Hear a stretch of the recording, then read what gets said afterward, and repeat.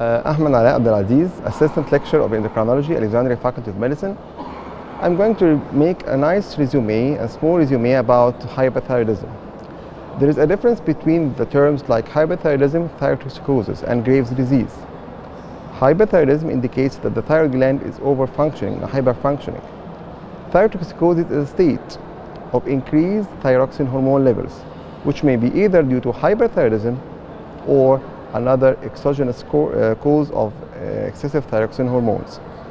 Graves' disease is an autoimmune disease which results in hyperthyroidism and in other manifestations like Graves' ophthalmopathy, Graves' dermopathy, or acropathy. Hyperthyroidism is investigated by doing TSH, which is found to be low, T4 and T3, which are going to be high.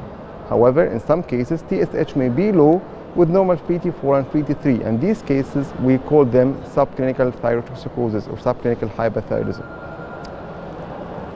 After doing the knee slabs, we are going to give treatment. And treatment is divided into three major topics.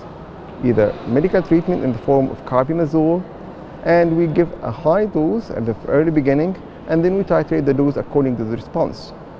We start from 30 to 60 according to the clinical indication, and we're going to titrate down according to the desired dose and according to the follow-up of the thyroid functions.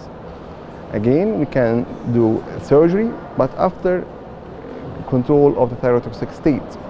Radioactive iodine offers another line of treatment which may help and get effective control of thyrotoxic state, and we need to follow up thyroid function because they may result in hypothyroidism. Thank you.